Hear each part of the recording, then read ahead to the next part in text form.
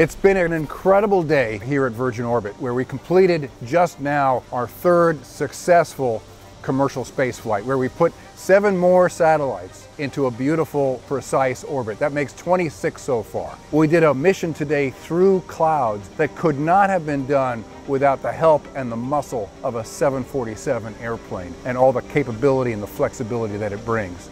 We had a very unique situation on this flight where we were notified by a commercial customer, Spire, that they had a satellite that was waiting. About 36 hours later, they were integrated into our fairing, and a few days later we took them to space.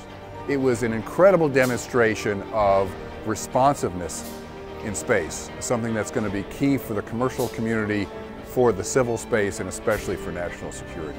We did a launch from California that has never been done from California. We flew at 45 degrees inclination.